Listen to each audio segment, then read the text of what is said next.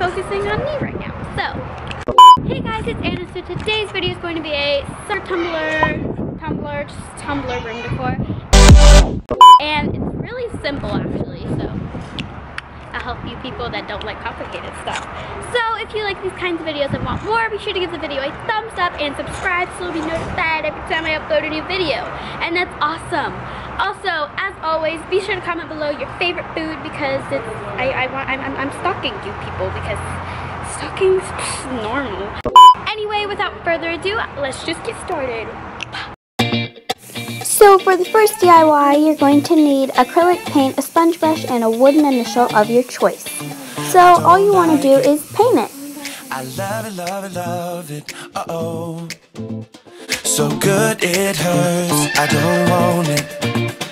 I gotta have it, uh-oh. So for this DIY puffball, you're going to need yarn and scissors. And all you want to do is wrap it around 4 of your fingers until you get the desired thickness. Be sure to make it extra thick so that it's actually puffy.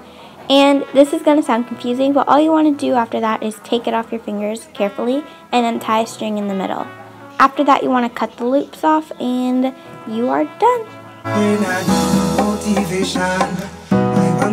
So for these washi pins, you're going to need clothespins, washi tape, and scissors. And all I'm doing here is taking out this big package of clothespins and laying them out.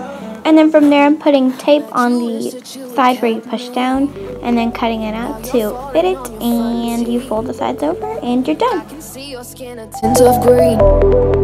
hope you guys enjoyed the video. If you did, give it a thumbs up and be sure to subscribe so you'll become a part of my life because like each and every one of you are part of my life. There is no familia, okay?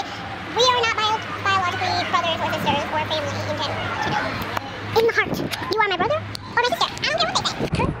Anyway, if you enjoyed these DIYs, be sure to let me know. And I'm sorry for the windiness. I chose the wrong time to film, but oh well. Anyway, if you do make any of these, be sure to tweet me or send me a picture on Instagram or Twitter. It'll be linked below. And yeah, I love you guys so much.